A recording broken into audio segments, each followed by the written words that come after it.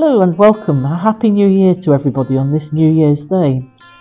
The first day of each year is always celebrated as the Solemnity of Mary, the Mother of God. The early Christians already called her Theotokos, which means God-bearer. For indeed she bore in the womb the Son of God. She is called Mother of God, not in the sense that she is the source of the life of God, for she is not. She is called Mother of God not because she is higher than God, for she is just a creature.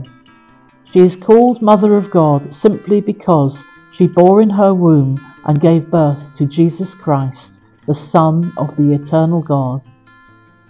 As we begin this new year, the Church invites us to honour Mary, the Mother of God.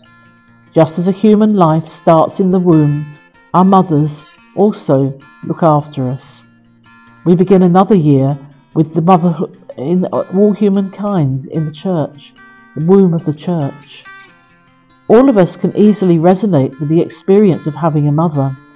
The thought of a mother always gives a soothing, peaceful feeling to every human being.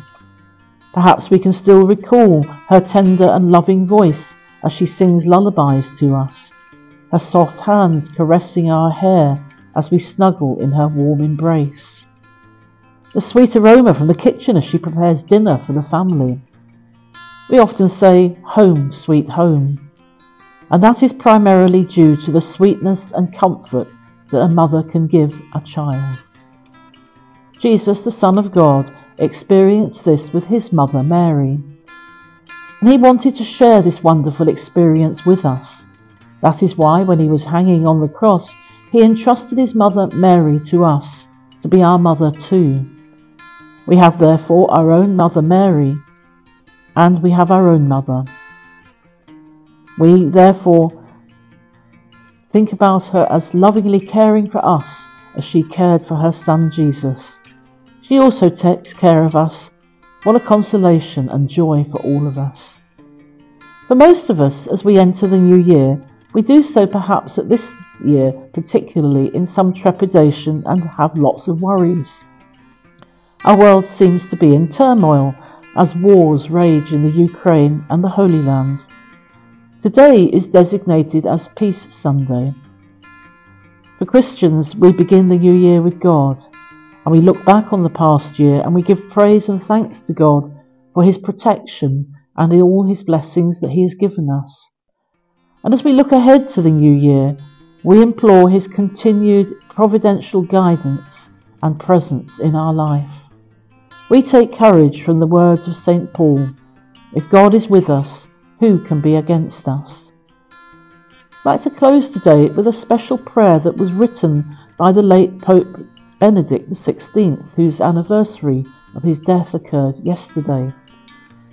He wrote this on his occasion to the visit to the Holy Land, and he placed it in the crevices of the Western Wall, that great place of prayer for the Jewish people.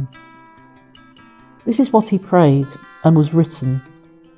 "God of all ages, on my visit to Jerusalem, the city of peace, spiritual home to Jews, Christians and Muslims alike, I bring before you today the joys and hopes, the aspirations, the trials, the suffering and the pain of all your people throughout the world.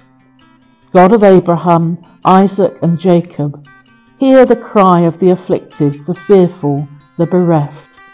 Send your peace upon this Holy Land, upon the Middle East, upon the entire human family.